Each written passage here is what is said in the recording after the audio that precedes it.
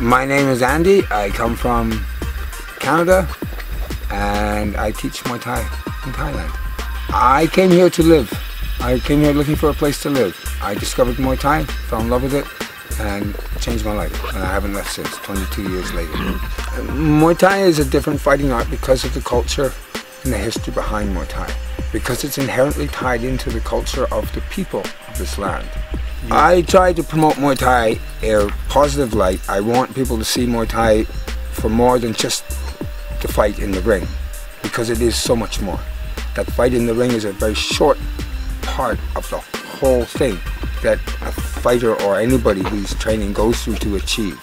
Most of all, it gives people a sense of themselves and strength, and it empowers people to live their lives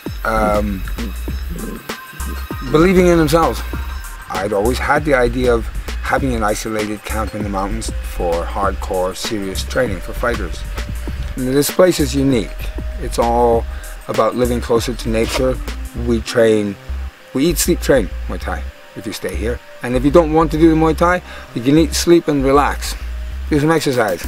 Just walking up and down the hill is exercise. It's a place where I personally can really teach people, because it's a small place.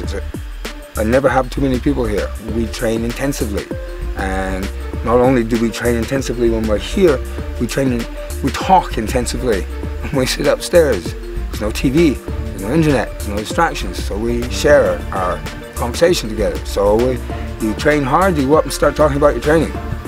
We eat really good food up here, so we talk about good food. You get to share information, you get to learn. I've learned so much from the people that I stay with up here, and I'm sure they've learned a lot too. And when you come here as a foreigner, perfect.